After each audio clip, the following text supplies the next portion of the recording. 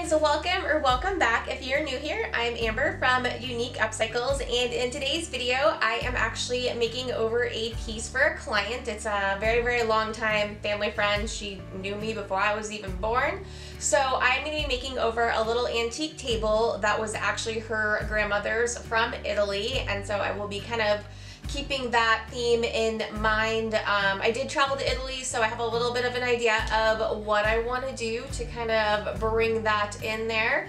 So if you guys like to see furniture flips, furniture makeovers, trash to treasures, all that fun stuff, be sure to hit that subscribe button and that little bell notification so you can get notified every time I post a video. I try to post every Saturday morning. With that being said, let's go ahead and get started. Okay, here's the table I will be working on in today's video. It's coated in about 2 different colors of paint, so I will be showing you guys 2 different methods on how to strip paint off of furniture. I first started by disassembling the table to make it easier to strip and sand down. After I removed the bottom shelf and separated the top from the actual frame, I was ready to start stripping the paint off. Okay, so the first method I'm going to show you is using a heat gun. This is actually the way that I prefer to remove paint. You're just going to hold your heat gun about an inch or so away from the paint, and then with a metal scraper, once it starts to bubble up, you're just going to slowly and carefully scrape off the paint. Yeah, the countryside is so pretty.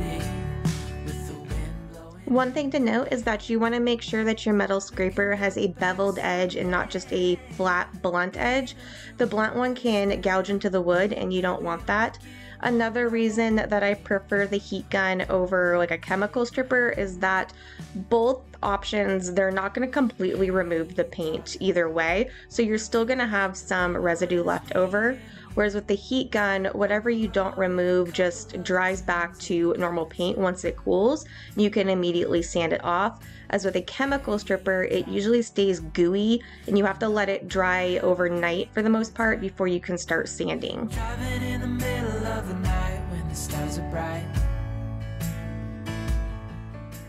Here's a close-up shot of where you can really see the paint start to bubble up from the heat gun as I'm scraping it off. The heat gun method works best on flat surfaces, so if you're doing a dresser, like top or sides, I would highly recommend this option over a chemical stripper. This is also a really inexpensive heat gun. I think it was $15 from Harbor Freight. As you can see, it didn't fully remove all the paint, so I'm just taking my orbital sander and sanding off the rest of that residue to get down to the bare wood. This table is really old and there were some dark marks in the wood. I was able to sand the majority of them out, but I'm going to use a dark stain to help hide that.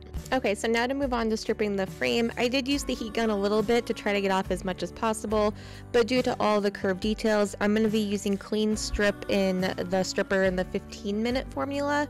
So I just put it in a metal pan. You want to pour your stripper in a metal pan, and I'm applying this with a chip brush. Be sure to wear gloves. This stuff is really strong. This is the 15-minute formula, but honestly, I let it sit for 30, and it worked pretty well. So you want to coat it on there pretty thick, and then leave it and let it sit for 30 minutes. After I let the stripper sit on there for this 30 minutes, I got a stiff nylon bristle brush and I just scrubbed in all the little details, the curved details and corners and stuff to try to work that paint out. After I got the majority of the paint off with the brush, I switched over to some fine steel wool and rubbed off the rest of the residual stripper and paint.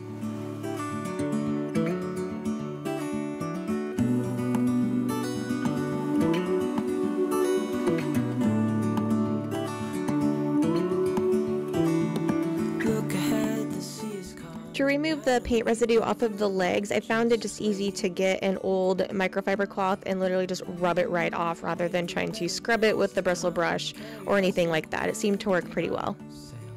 After removing all the paint and stripper that I could, I came in with some afterwash or mineral spirits on some more fine grade steel wool and just scrubbed the rest of any residue that was remaining off with that.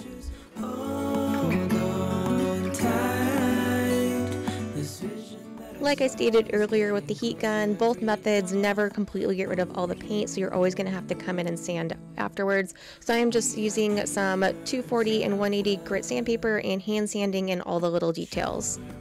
After I was done sanding, I went in with some wood filler and just filled in any imperfections and sanded it smooth once it was dry.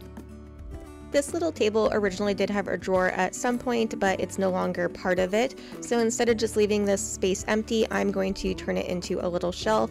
I got some cedar fencing off of Facebook Marketplace for free. I measured and cut the size 3 pieces just using my miter saw.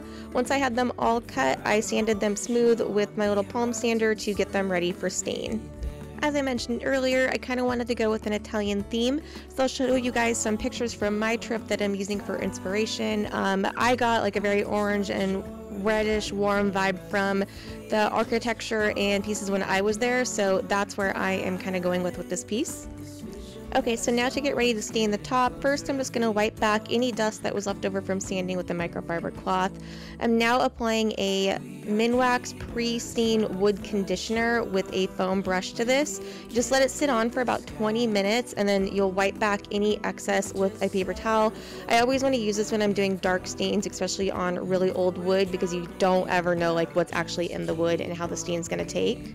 I am using the color Espresso by Varathane, and I am applying this with another 2-inch foam brush in the same direction as the grain.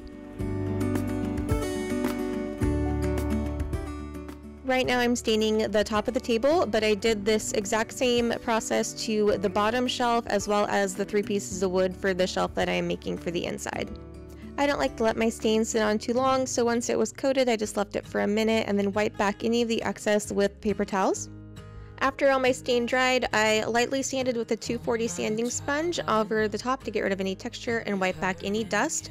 I'm going to be applying Minwax polyacrylic in clear satin with a foam brush to the top of every piece that I stained. I did a total of 2 coats and I waited 2 hours in between each application. If you guys remember those dark spots that I showed you while I was sanding, I wanted to show you what kind of happens with old wood sometimes. So they kind of came through a little bit in the stain. It's not super noticeable. I do have my ring light on it so you guys can see it really well. I think it just kind of adds character to the old wood, but just so you know, it's never perfect. Things like this do happen, so if it happens to you, it's okay. Since I did strip this down to bare wood, I am going to be using my Zinsser Bin shellac-based primer. I am applying 2 coats with a chip brush to prevent any wood tannins or anything like that bleeding through my paint. Just hold on tight. It'll be alright. When painting tables or anything that has spindly details like that on the legs, I always start upside down. I'll usually do the first coat upside down and then I'll flip it around and do the second coat right side up just to make sure I can get into all those crevices and details. Didn't seem to do you any good.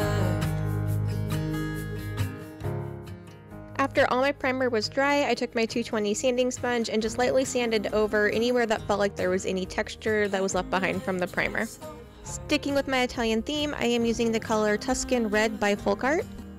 I started out by using my bare oval decorative natural bristle brush to apply the first coat to the leg here.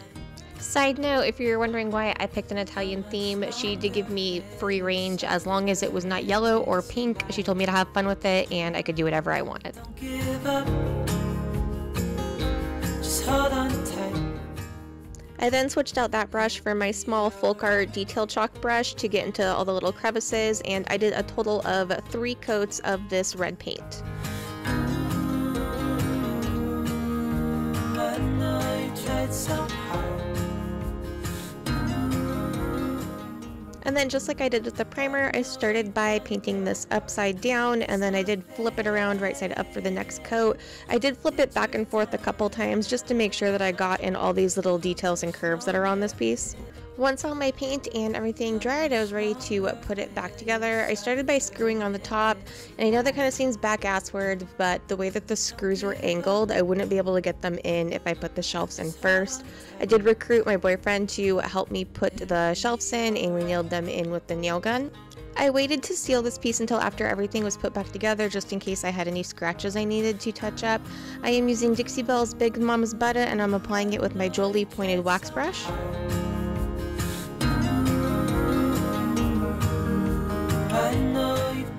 Then using a clean microfiber cloth, I just wipe back any excess. And here is the final product. I'm not really going to go over the numbers with you guys as I did this for a family friend and it's not the best example of a commission-based piece. If you did watch last week's video and if you're curious, I did sell those nightstands for my asking price of $225. I had them listed for 4 days, so I did make my $200 profit. If you guys have any questions, feel free to leave them in the comments, and as always, thanks for watching and I will see you guys next weekend.